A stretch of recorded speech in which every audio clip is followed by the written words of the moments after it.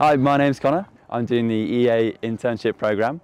I'm from England, South England, Devon, a little lip at the bottom. I've been here for a month now, so I've never been to the Southern Hemisphere. I thought, I've got to go to New Zealand. I've just heard everybody saying it's so good. I'm not a very organised person, and I figured if someone else is organising it for me, then that'd be great.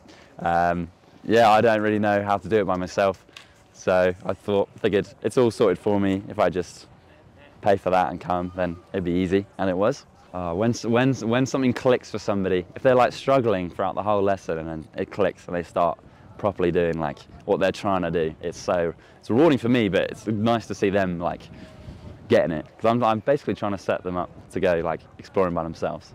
So if I can get them doing that, then like, that's a win. It feels really good. I mean, well, it's won best ski field in New Zealand, what, 7 times in a row? And you can kind of see why. It's got like everything you need, like the parks, off-piste, and yeah, it's just really good. It's a good place. Just get out here, I'd say.